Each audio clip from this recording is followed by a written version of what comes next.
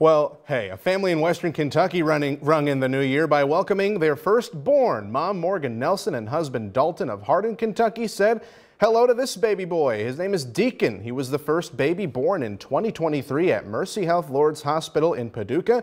Now here are the stats, because Jake likes stats. Deacon came into the world at 9:07 this morning, weighing 7 pounds 8 ounces and measures 21.5 inches. Congrats to the Nelsons on their firstborn child. And didn't ask, but I wasn't sure if the baby came with the New Year's sash that usually follows with the New Year baby, but still, nonetheless, an amazing day for them and a new year for all of us.